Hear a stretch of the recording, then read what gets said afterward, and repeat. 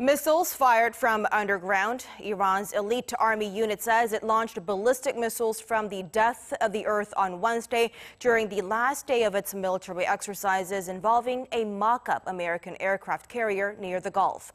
The Islamic Revolutionary Guard Corps said it was the first time in the world that such an exercise had been carried out and hailed that the successful launch as an important achievement that could pose serious challenges to enemy intelligence organizations.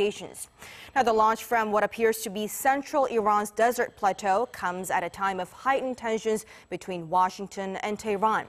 Periodic confrontations in the Gulf have flared up between the U.S. military and IRGC in recent years.